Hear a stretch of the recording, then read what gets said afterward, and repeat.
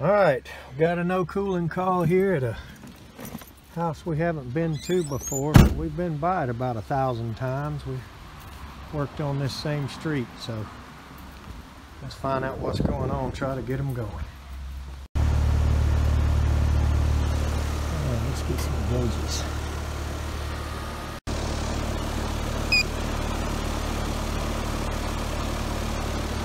Alright, I don't see anything real bad going on here.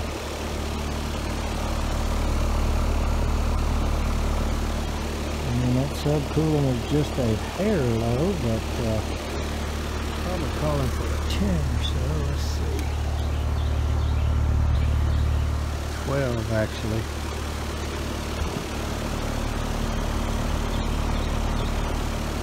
And they say they have very little airflow in the house. We may better take a look at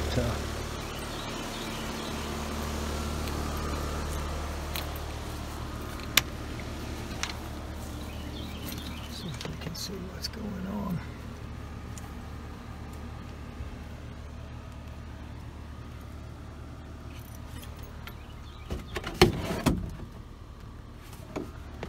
So it's going to be down there in that basement.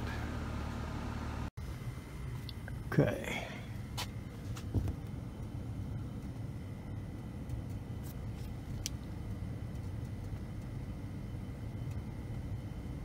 So they said they had really weak airflow. Came down here and this filter was sucked up in it, not fitting correctly. Although it looks like it should fit. It had just bent up and sucked in there, but it's not dirty. So I don't know if they just took a dirty one out and put that in it, you know, recently or what. Sometimes you can look in the trash can without saying anything and you'll see it.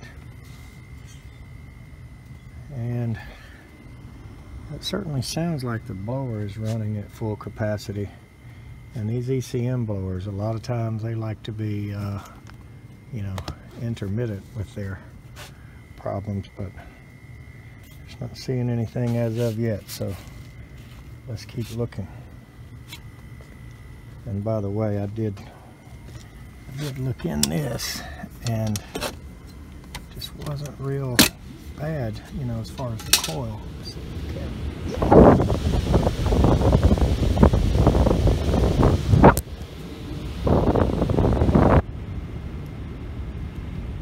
I mean, there is some dirt, not bad enough to cause a bad problem, so I'm wondering if this drain's been clogging up and this is shutting it off and on. Let's see what we got. Okay, sounds like the condenser just turned off. The blower kept running, so these float switches may be wired into the yellow.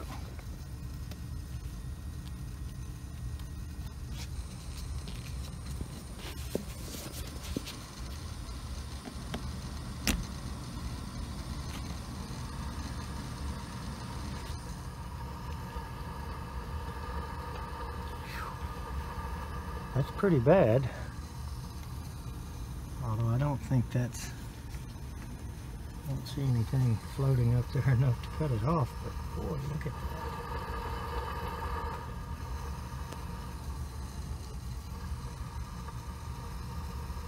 What in the world? I don't know how it could be that much mud. It had to have soaked in from outside or something. I don't know how that much dirt could come out of the air handler. Alright, let's get something done about that regardless.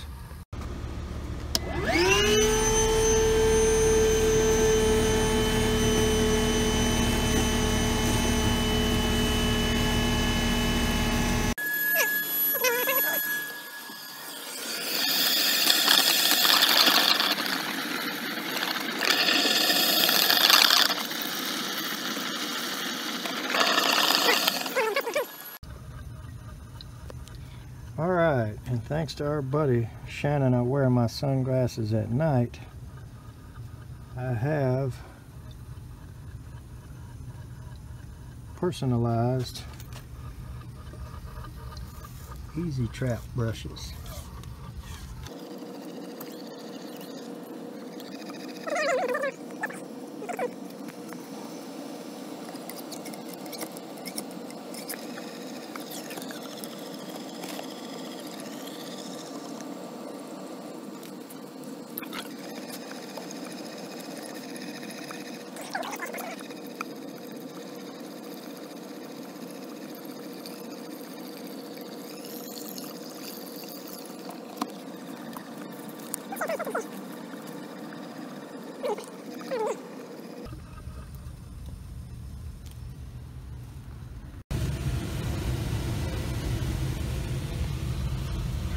Alright, so let's pour some water through it and see how well it comes out.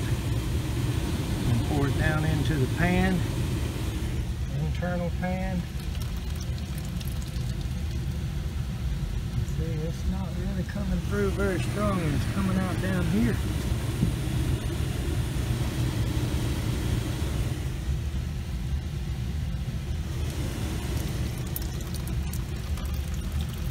Yeah, it's going through.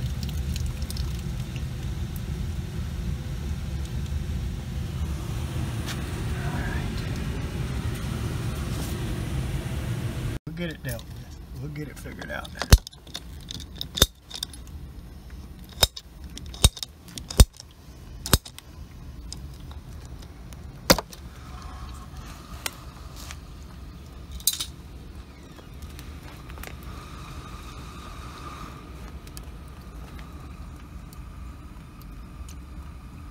Good Lord.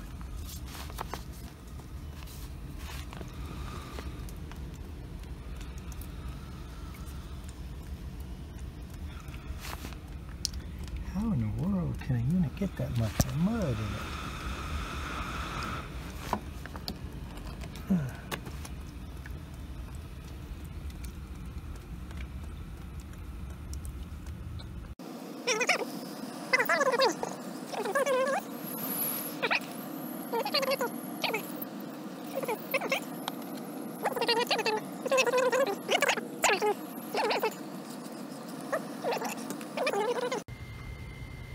Alright, a little bit of a clog in there. We got it to quit. Crank that down a little more and should be dripping through now.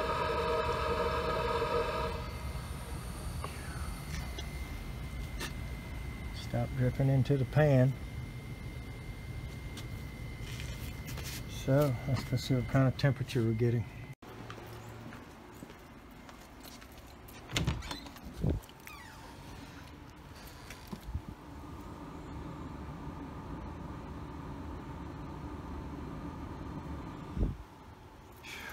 I think it's 83 in the house up top, or at least that's what she told me.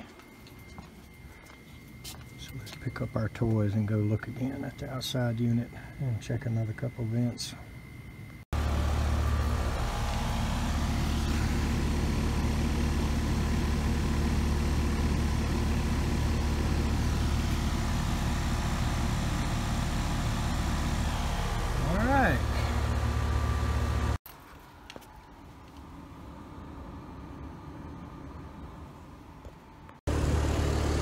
All right, regardless of the drain,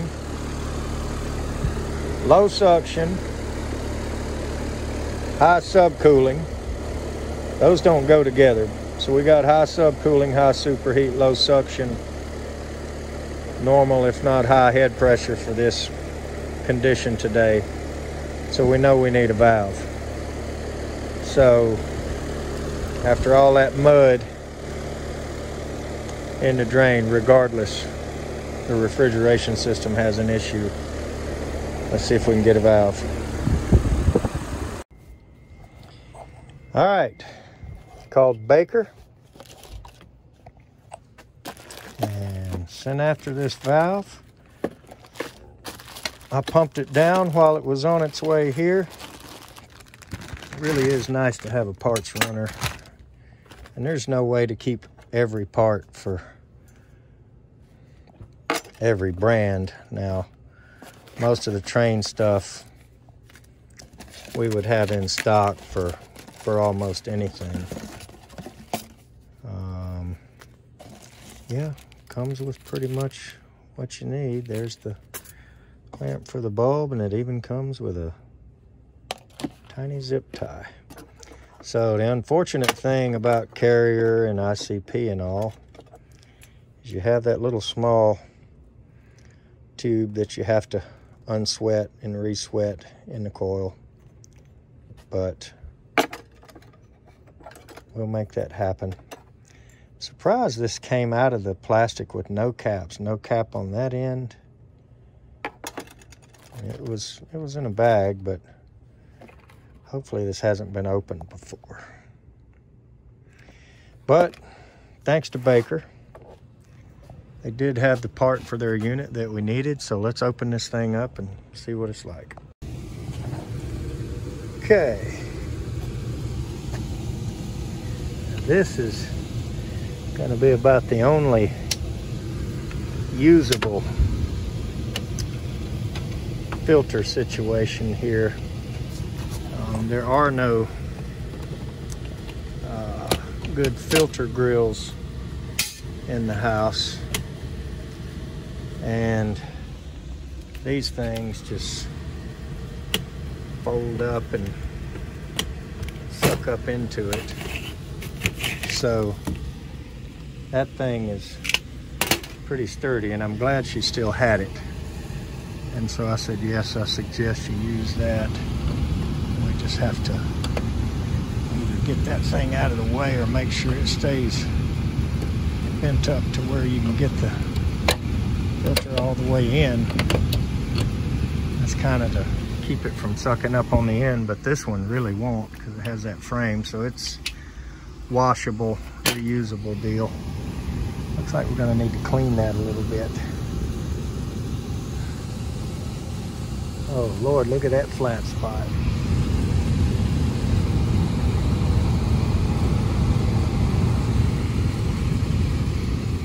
That is a big flat spot. Let me see.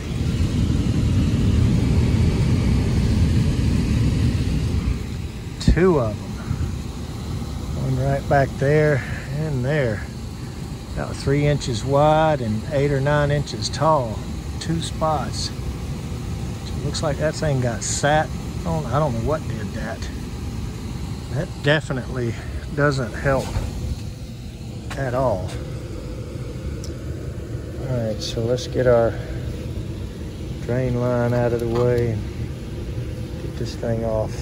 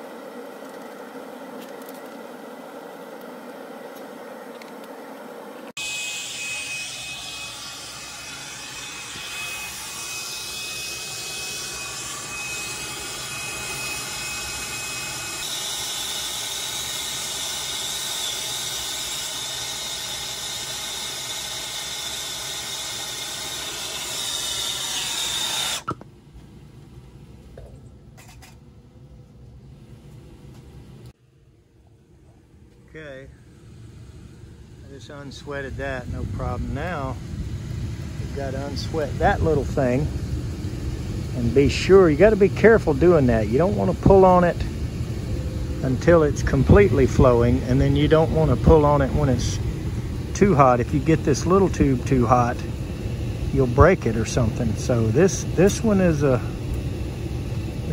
be careful one here when you're taking it out. So you want to try to heat the big tube until you see the solder or the braze flow on the little tube and the big tube. So you got to be careful on this one.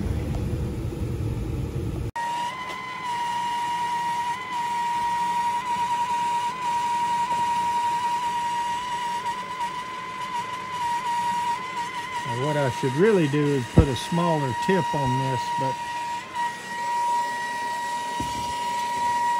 I'm just going to try to control the flame better.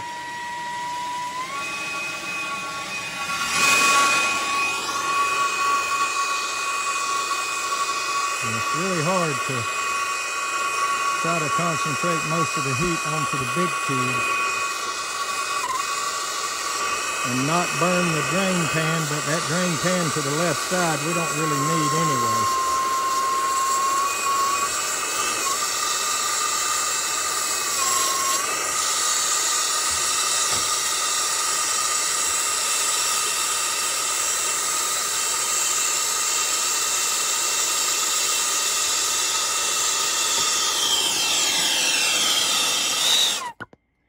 Okay, we have successfully got it out. You can see the little butt tip, the little bevel.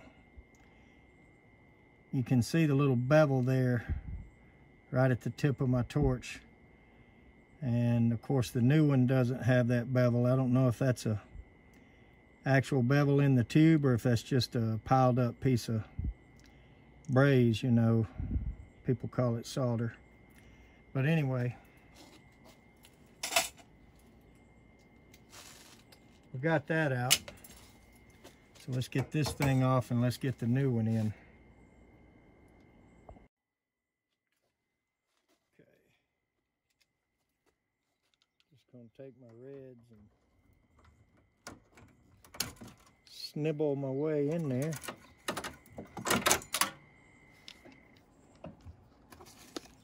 Get that piece of junk out of the way.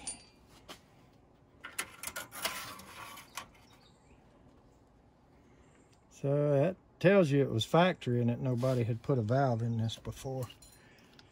They're usually not going to be that neat if they do, but they're sure not going to have that factory looking Jimmy Wiggler there, or whatever you want to call it.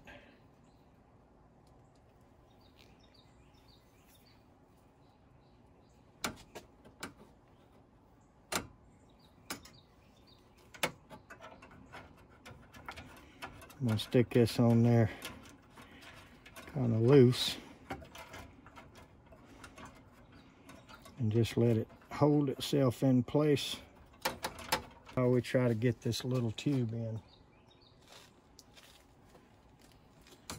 Like I say, there's no bevel on the end of it right there, so you got to really be able to see what's going on.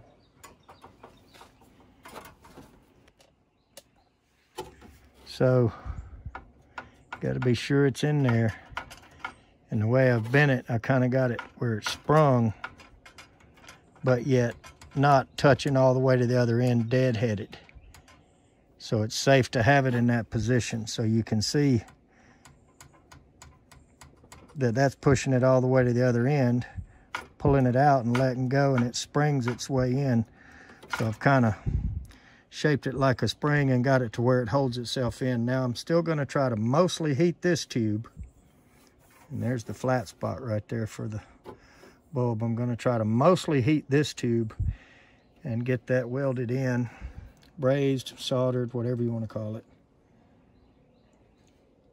And then we'll let it cool down really well before we clamp the bulb down to this flat spot right here.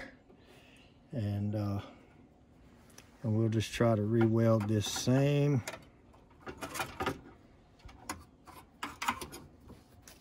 .90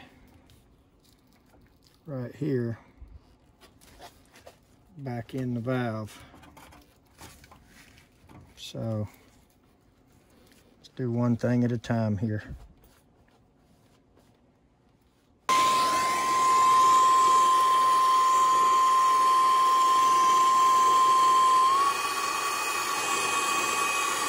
Now there'll be enough braze or solder, whatever you want to call it, silfos, left on the pipe so that you can see it flowing and you know when you're good. You don't want to get that little pipe cherry red for long anyway.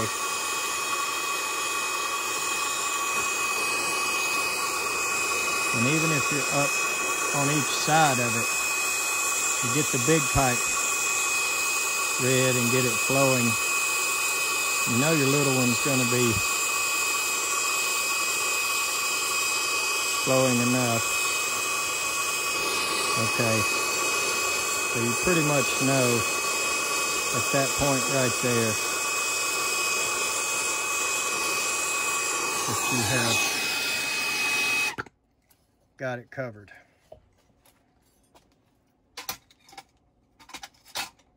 And that little small tube is brand new clean copper, so it really flows well on it.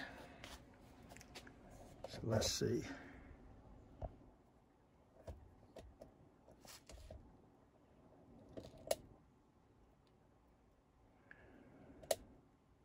So we'll do a nitrogen test before we evacuate it, and that definitely will tell us that that braze right there is good. It's hard to see the bottom side of it. I guess I could take one of those little mirrors.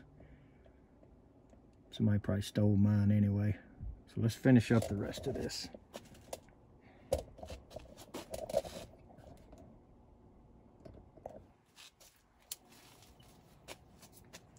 I think I'm gonna let that cool down before I start yanking stuff around, since that's such a small tube.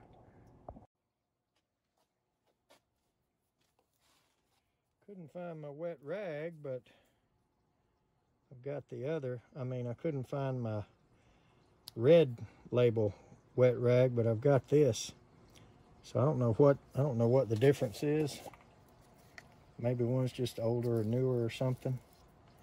But I'm gonna take a little bit of this and go around this valve here and see if I can protect it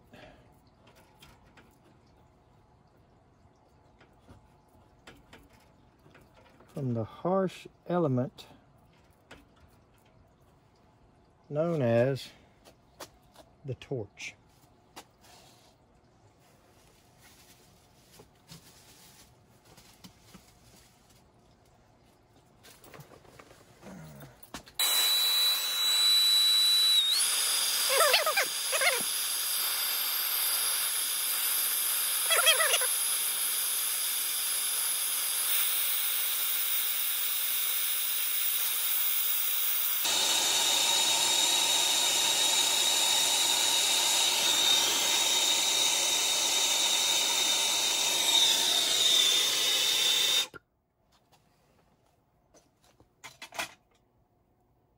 Hopefully the wet rag, it worked a bit.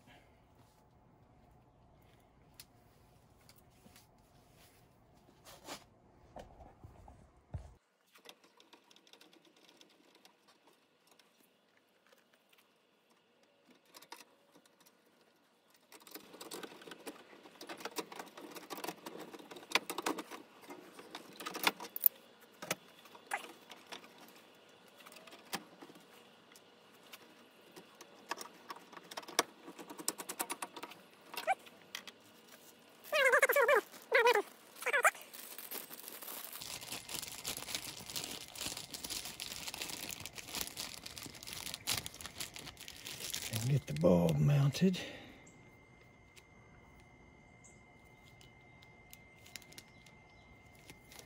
And these really do work.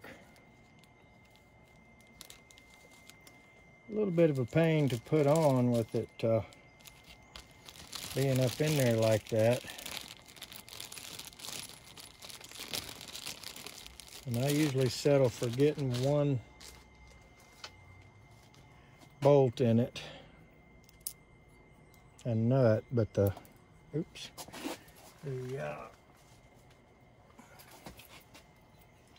shape of it right there is designed to hold the nut. Gives you a square nut. It lays in there. That way the nut doesn't turn when you try to tighten the bolt or screw, whatever you want to call it, from this direction. But you got to quit throwing the nut on the ground, or you may actually lose it. So what I usually do is try to guesstimate what hole I'm going to need it in, and go ahead and get the bolt in it out here outside of the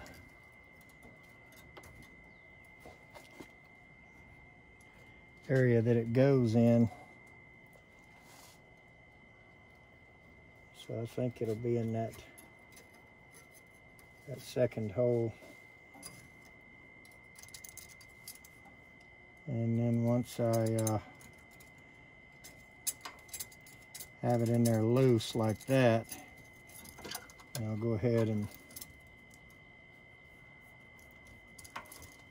slide it back in here into place and try to manipulate the bulb into the spot it goes in.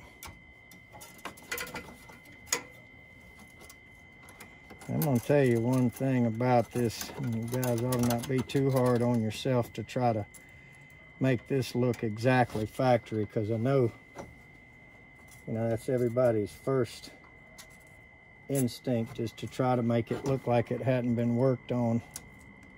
But this particular thing right here, the way these tubes are configured and where they run to and the shape of them and all, really doesn't affect anything but the looks of it. I think I'm going to pull out and go one more hole down tighter, but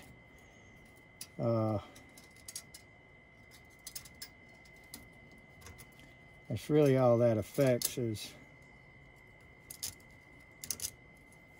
what it looks like. It doesn't affect function.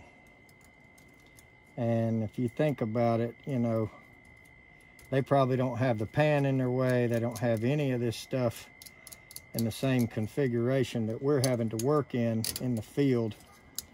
So to get a replacement part to look exactly like a factory part,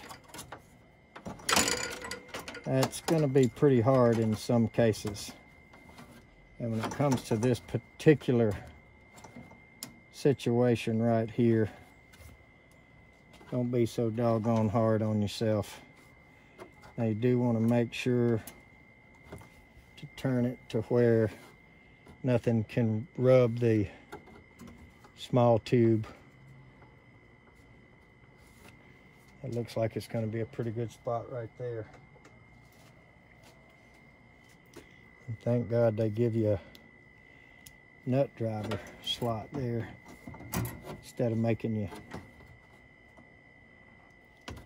use a screwdriver like some of the older ones did.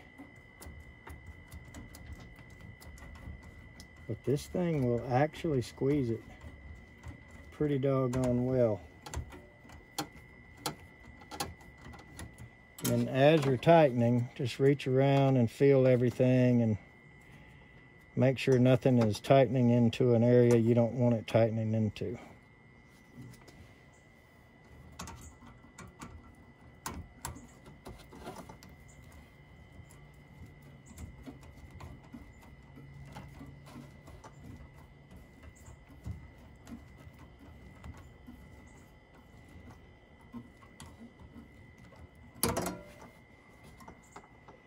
Yep, so nothing is touching the two tubes, or nothing from the bulb is touching that other tube. And these things are designed to break pretty easy. So if you just bend back and forth, the excess will come right off out of your way. And then you can take some tar tape or the original piece if you really want to, and go around this to insulate that bulb, which is something that you definitely need to do. So before I do that, I'll show a quick shot of the fact that it's mounted pretty tight.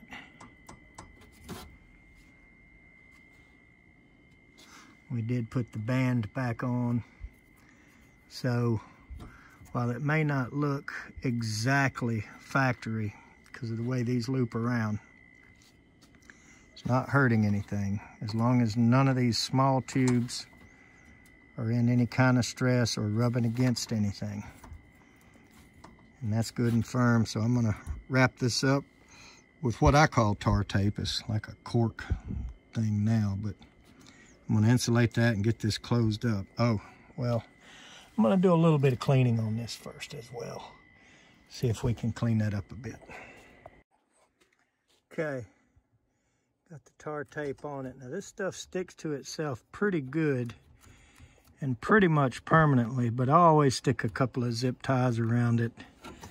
I mean, what's it cost you, you know, 10 cents or whatever, and you really can't even see the seam anymore where they overlapped. So it's probably fine just like that. I'm just gonna stick one around it and put it back together. Okay, so don't want them too tight. This one goes over the band, and you know, so they're tight, they're snug, but I don't even know if they're even doing anything. Just a little backup. This one especially, that one might not be doing a lot. A couple more teeth out of it, but so let's put this thing back together. Go fire it up. All right, got the washable filter back in it and the door back on. The coupling in it. So I'm gonna go grab a little bit of tape. Fix this Armor Flex back. Vacuum is already running. So let's go see where we're getting with that. Okay, had a little bit of help out here from the homeowner, so kind of rude to film in front of them, so I don't usually if I can help it, but got it back up and running. We're gonna need to top it off a little bit. I didn't think we lost any charge at all, but I don't really know where it was due to the fact that the valve was bad. Now it's only been running about 5 minutes, and he's gone in to start checking all the vents to see if they're putting out cool, which they probably should be by now, but we're going to get that subcooling up to where it belongs. Superheat may come down a little more. We add some more charge to it. See, what is it calling for?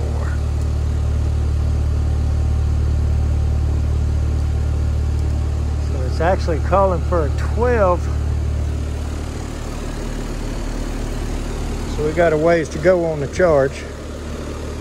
But anyway, I don't know if I can get another shot of it or not. If it comes back out, I probably won't, but we'll try. Okay, this is why you always let it run about 15 minutes before you try to charge. Everybody picks on me for charging so slow. I mean, there's none out here. I have not put any gas in it. Everybody always picks on me for charging so slow. And I have not added any. So I let it run about 15 minutes. We're up over 10. And we need 12. So but it looked a lot lower than that a few minutes. Here we are approaching 11.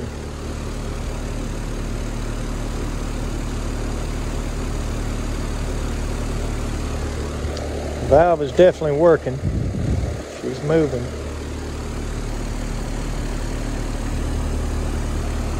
It actually looks pretty good. It just might be a tad low.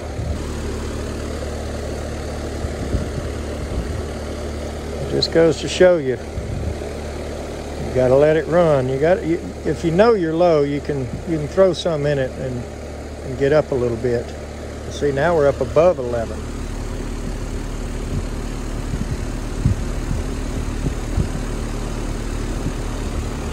Up above 12.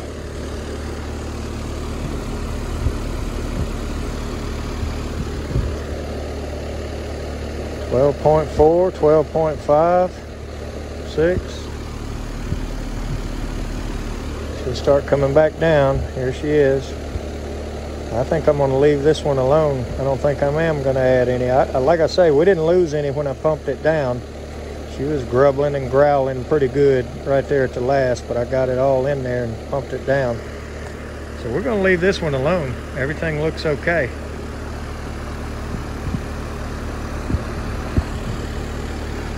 See if I can get this.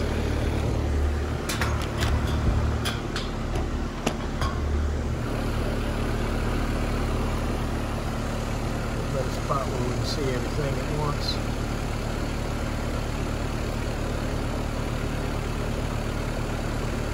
There we go. I think we're going to leave this one right where it's at.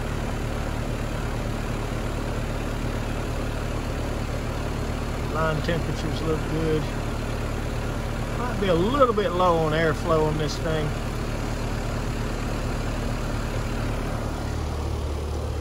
But I'm going to leave it alone.